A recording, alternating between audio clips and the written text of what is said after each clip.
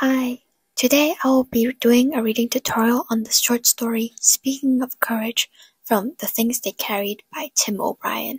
Speaking of Courage takes place after the war has ended. Norman Boker drives aimlessly through his hometown, struggling to find someone to talk to about the war. Through Norman Boker's observations, actions, and thoughts, Tim O'Brien reveals the global issue of the sense of alienation through public apathy. The specific passage I'll be focusing on today is from page 137, an observation of Norman's actions while driving around the town.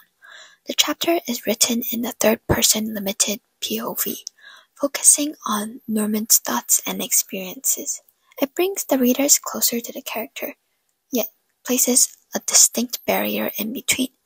Tim O'Brien uses this to reflect Norman's relation to his hometown, which is home, yet seemingly distant at the same time.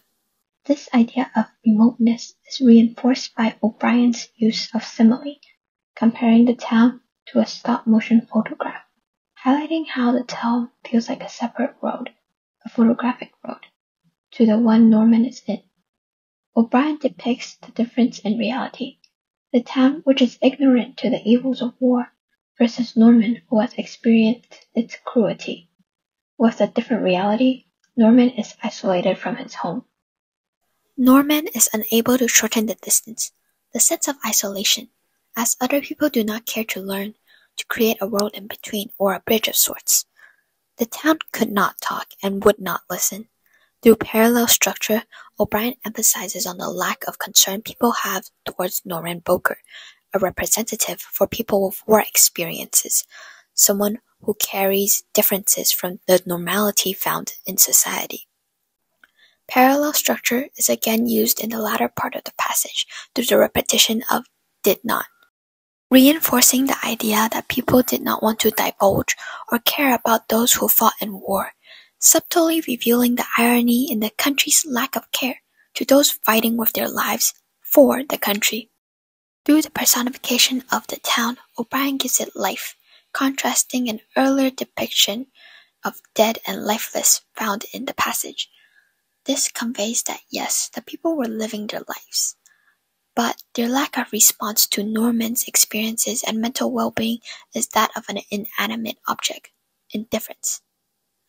O'Brien underscores how apathy to outsiders prevents them from rejoining society, forever barricading them.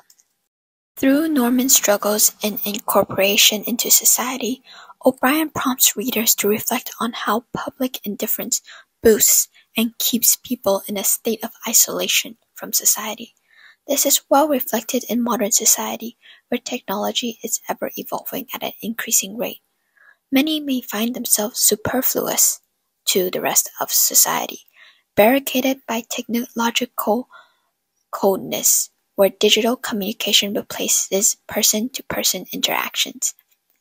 Maybe the next time when you sit down for food, put the phone back in the bag and face the person you are with.